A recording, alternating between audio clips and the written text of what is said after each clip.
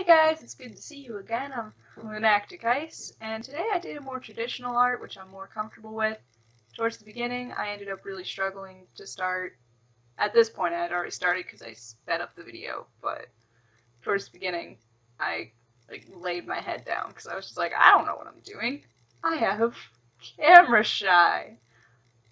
I have camera shy. That doesn't make any sense. Oh well, we're gonna roll with it. So, my process for digital art is a little all over the place.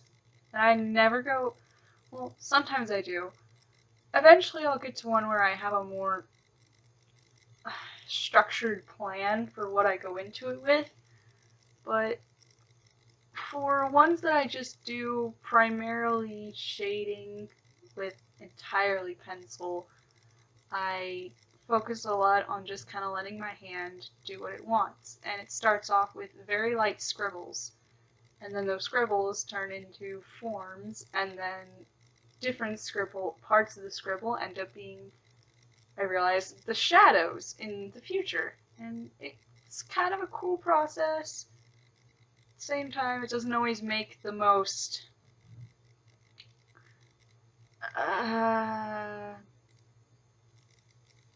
variety in what I make. But I ended up taking a little bit of a different approach than I normally would have if I was drawing something like this. I saw the opportunity to kind of make her more creepy and doll-like. And later on, I added like shading to the eyes to kind of make them look more like buttons. And that was my thought process behind that. I pulled up some more questions today, just for when I did run out of things to talk about. And this one I kind of focused more on art-related questions more than personal questions, though I guess some art questions are personal. Some of these are personal. Like one of these questions is, what inspires you? What inspired this piece or idea? And sometimes when I do inspiration, I take inspiration from images that I see, or I take inspiration from shows that I watch.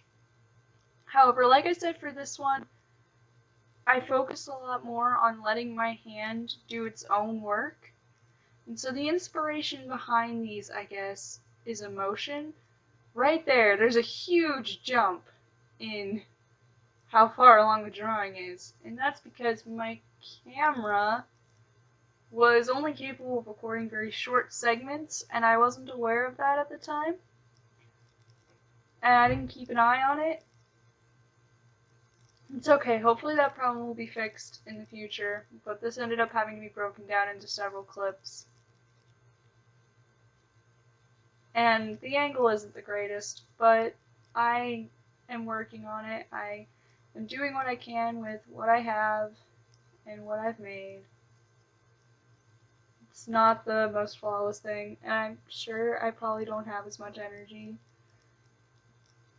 It's kind of been a long week, despite the fact that it's only Wednesday and nothing bad has really happened. But emotionally, it's just been kind of draining. That's not something we have to talk about. Phone. I am trying to do something here. Can you not go all over the place? Okay, thanks. So, oftentimes, when it comes to things like this, where I focus primarily on letting my hand do its own thing, I guess the inspiration would be my subconscious. I don't know what this represents for my subconscious. Sometimes I know, sometimes I don't. Sometimes I don't figure out until once in a blue moon later I happen to look back on it, and then I'm like, oh, snap, I know exactly what part of me this came from. This one I have no idea, and I don't even know if this one really is a reflection of my emotions. I just kind of saw chances, and I took them.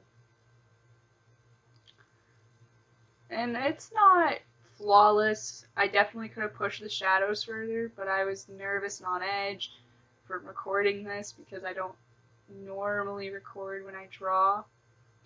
And I ended up trying to punch out some shadows later. Normally I would use my Bic grip roller that I have, but I ran into complications that normally I just do that on things where I make line art, but since this one was all primarily shading, the graphite that was already down was too thick to do that, so it wouldn't go on top of it. So I had to use a Sharpie.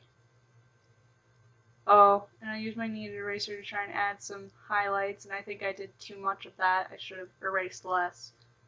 I can't really change that, though, because I didn't really...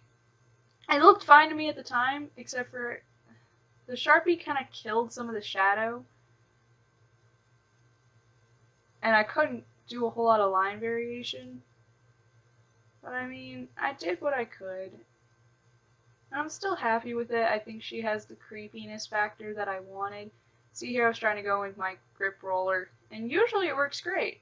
It might be on its way out though, which sucks, because I don't have another. I'll have to find a solution. Ah yeah, that's where I gave up with it, and I decided to grab the Sharpie instead, and I went in with it. I definitely got darker lines. It was harder to control though, and I wasn't happy that it was harder to control. Is there an element of art you enjoy working with most? I don't know exactly what you mean by element. Well, I don't know what they mean by element of art. I'm kind of all over the place. I don't really know what I haven't really found my corner yet, so it's been a slow process. Here I did some cross hatching. Is that what it's called? Cross hatching? With the Sharpie to kind of emphasize where I lost some of the shadow. And I think the cross-hatching helped. Maybe in some places I overdid it, like underneath the neck. Probably overdid it there. But, I think this is what killed it. When I started adding individual strands, I think it both helped and hindered what I was doing. But then I just kind of went in with this thing that I do a lot when I don't add a background, is I'll just kind of add some little lines around them just to kind of separate them from all the white on the page, because I'm lazy and I don't like doing backgrounds. They take a lot of effort and patience that I just don't have. Patience is one of my biggest flaws in art. I never have the patience to work through what I'm doing. And that's where I called it. Oh, wait, no, I signed it. And then I called it done. And I threw it down and I was like, oh no, now it's in the way. Just scoot it over. And there you go. That's it. I'll talk to you guys later. And I hope you enjoyed. Have a wonderful day, and remember, your spirit is near.